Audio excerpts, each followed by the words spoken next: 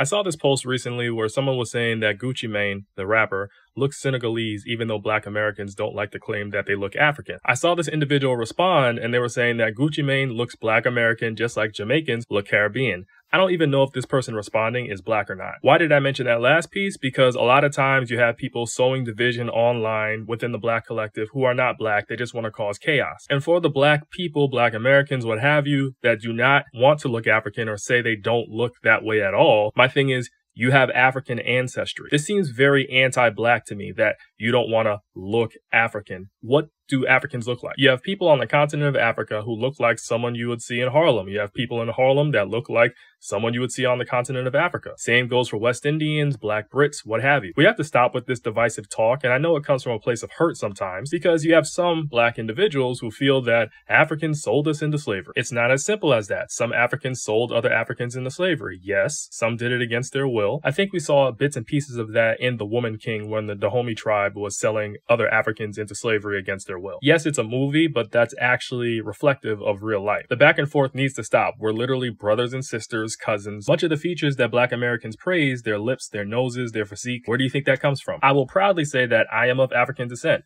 Yes, I'm Black American, but I know where my lineage starts. That's not to erase the achievements of Black Americans throughout history, because yes, we started our own cultures here on the continent of, North America? And that culture has spread throughout the world, so yes, that's an accomplishment. However, there is an extension of me on the African continent. Us and the African diaspora are connected, whether you like it or not. So the discrimination that goes on both sides, it's pointless. As Malcolm X once said, who told you to dislike yourself? Obviously, that's not the exact quote, but you know what I mean.